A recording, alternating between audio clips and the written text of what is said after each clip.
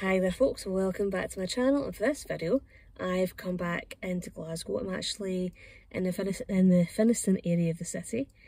I've actually come to the Glasgow Science Centre, which is right across the river from the Riverside Museum, the Clydeside Distillery and the SECC. So the SECC is the exhibition centre. So I've never actually been in the Science Centre before. I know people who have been inside it before, and from the photos that they've taken that I've seen, it actually looks like a really interesting place. And I think it is quite popular for kids to go to. I think it is mostly open at the weekends and during school holidays, so therefore it is essentially catered mostly to children.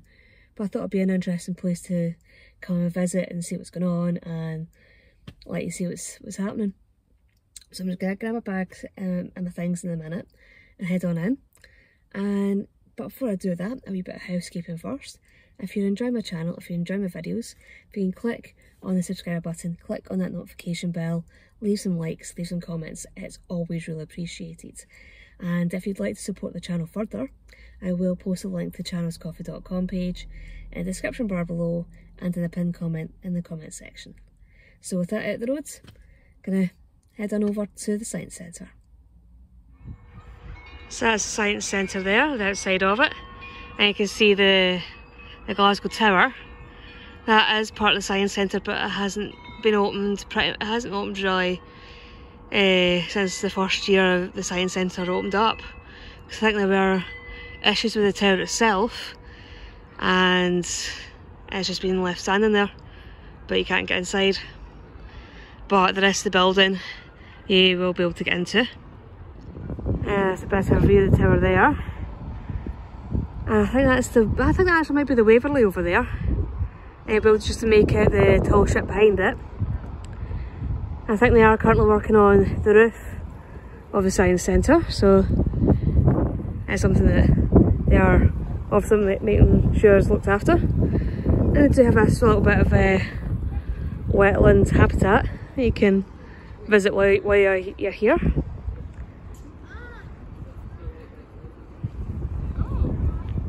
It's a better view of the tower there. I think that actually might be the Waverley over there. Built just to make it the tall ship behind it. I think they are currently working on the roof of the Science Centre, so it's something that they are obviously making sure is looked after. And they do have this little bit of wetland habitat that you can visit while you're here.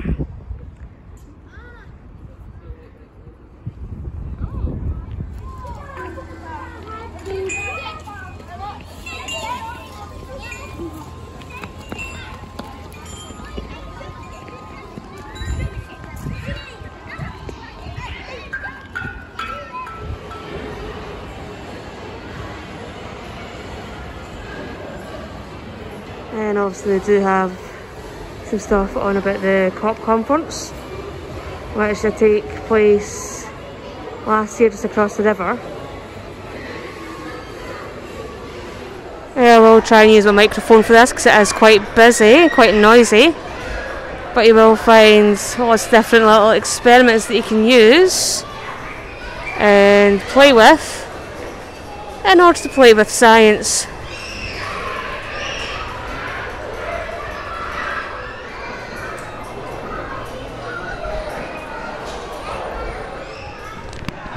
And it has its own planetarium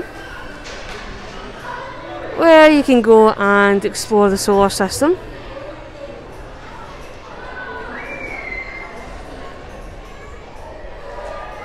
So somewhere for all of you lovers of space and astrophysics.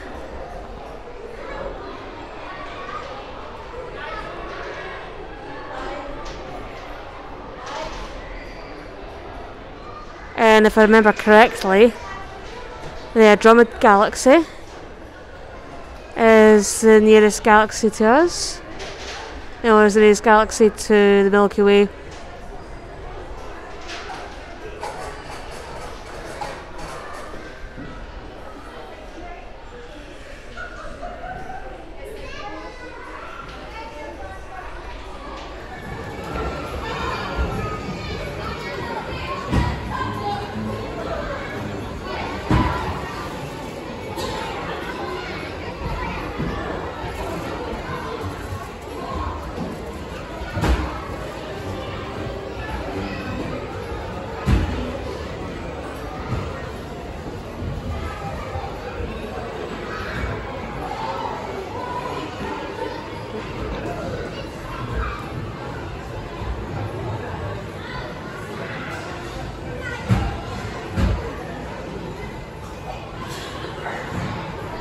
Yeah, it was actually really quite busy in there, but then again, with the Science Centre only being open for weekends and school holidays, that's going to be when everyone's going to descend on the place and try and kind of get in. So, but it is very much designed and aimed at families and kids.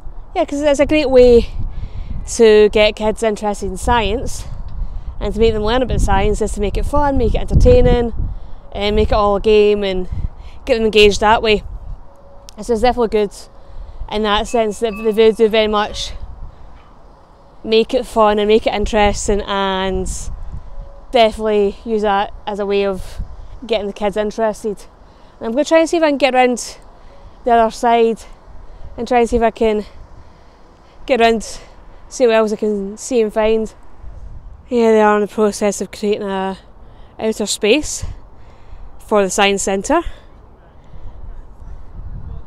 So that's the main building for the Science Centre there, and the kind of egg-shaped building over there, that's the IMAX.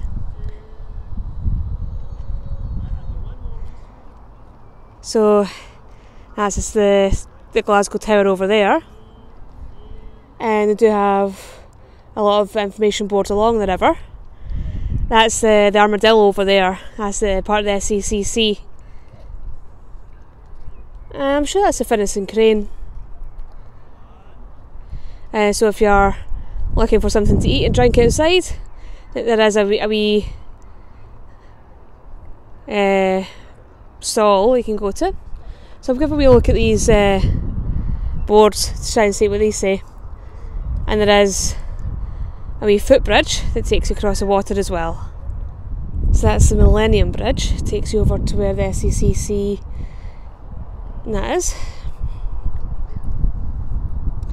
And you can just make out the Clydeside distillery over there with its clock tower, and that's the Riverside Museum over there with the tall ship.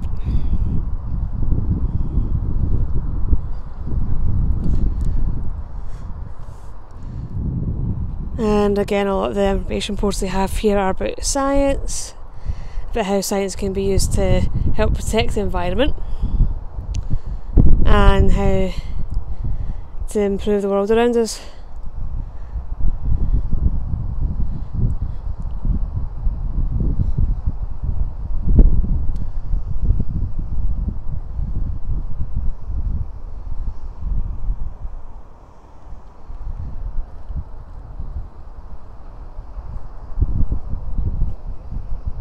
So obviously I'm not going to be able to show all the information boards because that would take a long time.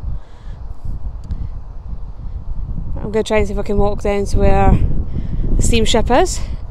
I'm sure that is Waverley. Yeah, it is. I can see the name of it from here. So I'm going to get on over and try and get a good look at her. So that's the steamship Waverley.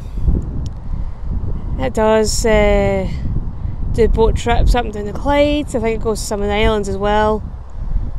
Because I did manage to see that last year when it was docking at Largs, and I was coming back over from the Isle of Cumbrae. Yeah, the Waverley is not the only paddle steamer here at the Science Centre. There's also that one behind me there, which from what I've been told is called the Queen Mary. So I'm going to go over and have a wee wander. I don't think I'll be able to go on this one either, because I know with the Waverley they're actually working on getting that ready for the season and getting that ready for plying its way up and down the river. So hopefully at some point I might try and see if I can get on a wee trip on that as well. I'm not too sure what's happening in the Queen Mary. I do know it's docked here, but I'll go over and have a wee wander and try and see what I can see is going on, and yeah, just to have a general wee nosy. So this is the Queen Mary here.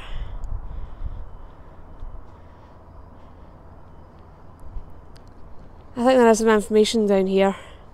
Don't know if maybe they're trying to restore her so that maybe she could be a bit like the Waverley, which is over there, and take folk on day trips if they are. It'd be really nice to see. Yeah, she is currently under restoration, and you can donate to the restoration fund at their website.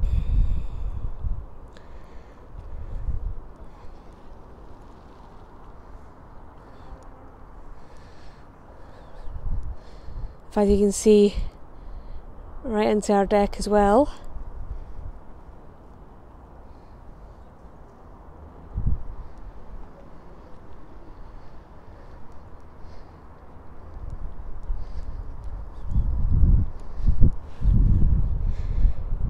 I assume that's happened to the information board. It's been quite interesting to see.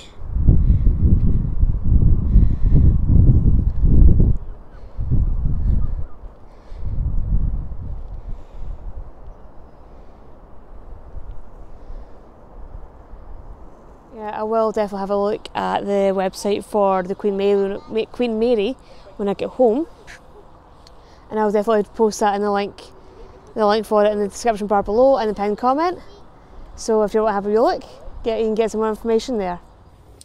Well, that's me finished my visit to the Glasgow Science Centre, and again, with it being where it is, it's got the Millennium Bridge.